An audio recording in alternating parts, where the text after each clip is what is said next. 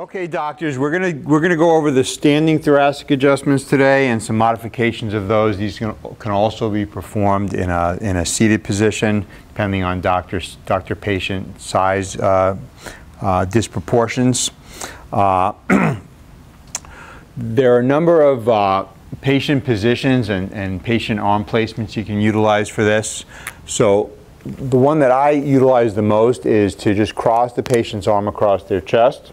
Right, and then just open up the mid-back by taking the other arm, putting it behind the neck, and that opens up the mid-thoracic region. So these adjustments that I'm going to go over now work best from like T4, T5, T8, T9. You can actually take them down to the thoraco-lumbar region, you know, depending on patient's build and size and your size. Is it okay to open that up? Yeah. All right. I'm going to tuck this in for you here a little bit.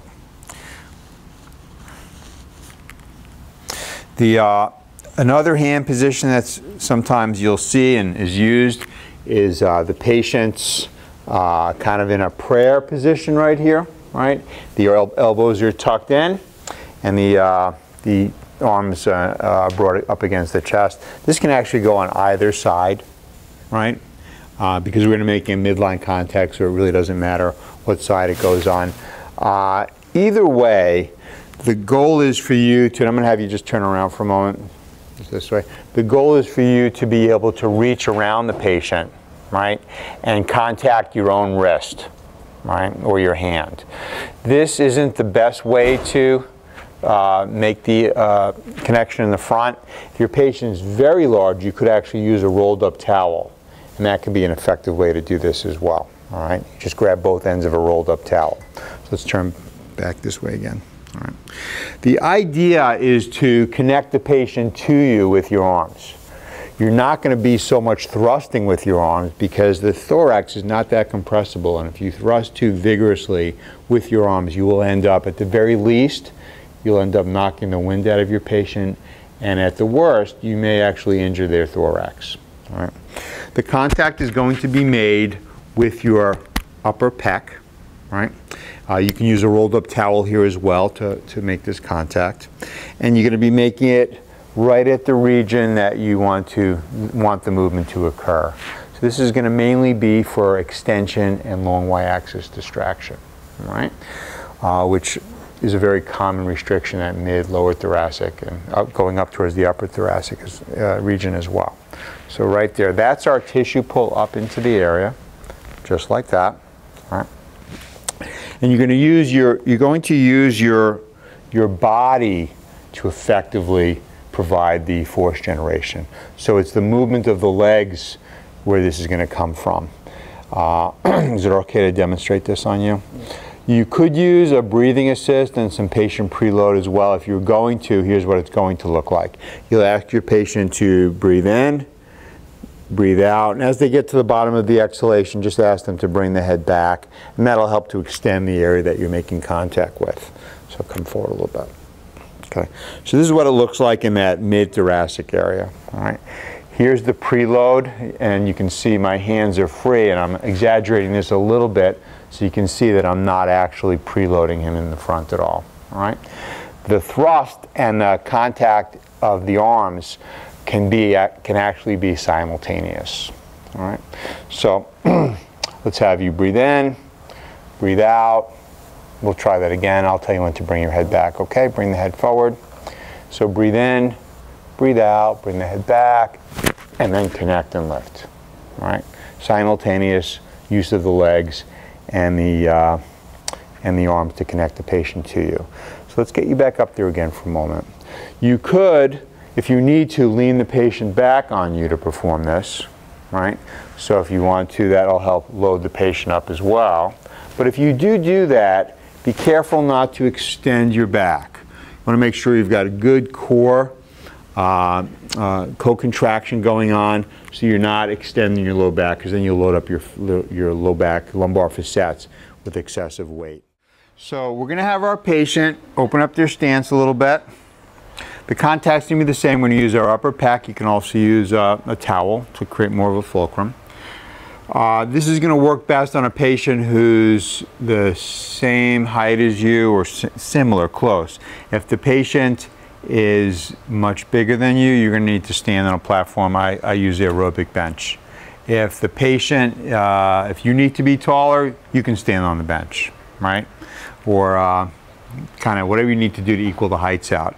Opening the patient's stance up will also get the patient down a little bit, so open it up a little bit more for me. All right, so we're going to have the patient put their hands behind their cervical spine and intertwine their fingers. All right, and the doctor is going to come in underneath, right, and make a contact on the forearms. But what you don't want to do, which I've seen a bunch of the student docs do, is this. Right, this is kind of a modified apprehension test for shoulder dislocation. So you want to avoid bringing the shoulders into that externally rotated and flexed and abducted position.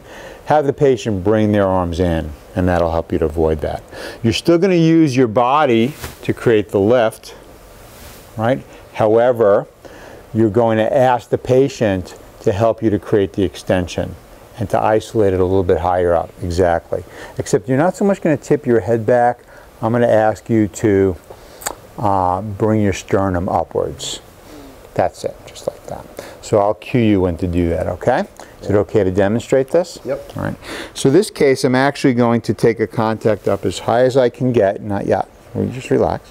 I'm going to take a contact up as high as I can get with my pec on the upper thoracic spine. I am going to bring my patient back, and again, you'll notice that I don't extend my back. I kind of just step back and keep my own core neutral. All right. I'm going to lift up with my legs with the fulcrum underneath the arms. So here we go. I'm going to lean you back a little bit. Go ahead and lift that sternum up, and then lift the patient. All right, and there's the adjustment. It comes from the legs. If I wanted to create flexion, step forward again a little bit. If I wanted to create flexion here, I'm really already set up for flexion. All I need to do is bring this down. Right, and we already got some movement and extension up there, so I'm just going to simulate what this would look like. Hold it down, not too hard. You don't want to put too much flexion stress into the upper back. Again, bring the patient back to get the contact up high, and just lift with the legs to create the actual force. So we can perform those same standing adjustments in the same manner with the patient seated. I just want to point out one thing before we actually proceed with this. In terms of the contact, whether you're using one arm or whether you're using both arms, right? You want to make sure that you're not doing this, lifting up, because then you're going to create some I to S shear in the shoulder. And you also want to make sure that you're not pulling down. Right? So when I take that elbow and I pull down, where do you feel that? You feel that in your thorax, right? You're compressing the thorax a lot when you push down. So what you're really trying to accomplish here is around the elbow, a little bit above it, and you're pulling in and up a little bit, but not up so much that you're shearing the shoulder girdle. All right? So again, the variation seated would be for me to use my pec again.